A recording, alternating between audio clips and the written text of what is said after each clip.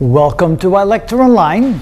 Here's a really interesting problem that may throw you for a loop. It did me initially until I realized I just should stick to what I know, and based on that, it's actually not a bad problem at all. Let me show you why.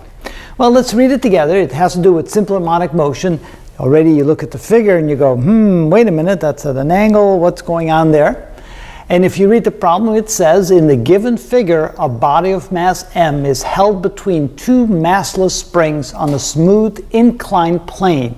The free ends of the springs are attached to firm supports. If each spring has spring constant k, the frequency of oscillation of the given body is, and they give you 4 possible answers. So there's 2 things about this particular problem that may make it a little more difficult initially when you think about it. First of all, there are 2 springs, one on each side. Secondly, it's on an angle. Does that angle really matter? And also notice that there's no friction, there's no energy loss as it's sliding back and forth. But does that angle bother you? It did initially for me. I go, wow, do we have to take that into account? But think about it this way.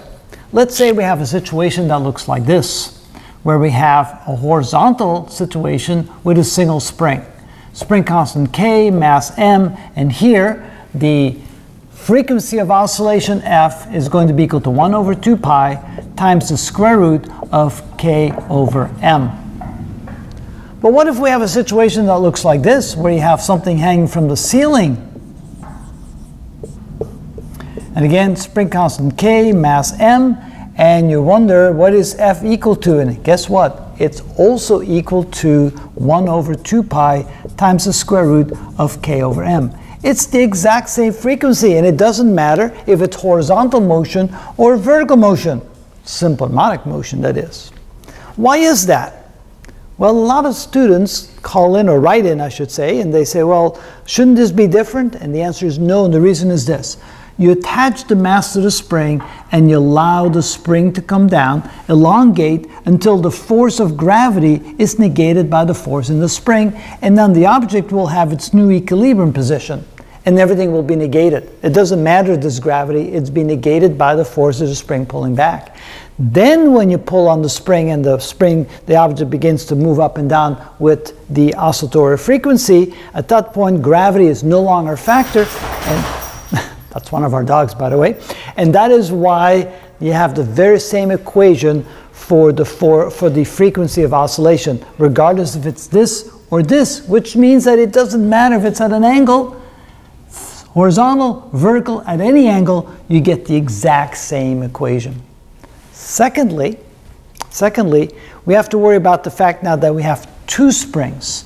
And does it matter if both of these springs are on one side, or one is on this side and the other one is on that side? The answer is no, it doesn't matter. But there's 2 springs, so in this case, the k equivalent of having 2 springs like that is equal to both of them added together. It's k, essentially, it is k plus k, which is equal to 2k. So the equivalent spring constant of both springs acting on the same mass is 2k. And so then you realize that f must equal to 1 over 2 pi times the square root of the equivalent k divided by the mass, and in this case that's equal to 1 over 2 pi times the square root of 2k over the mass of the object m.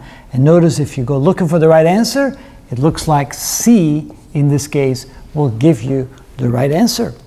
And that is how it's done.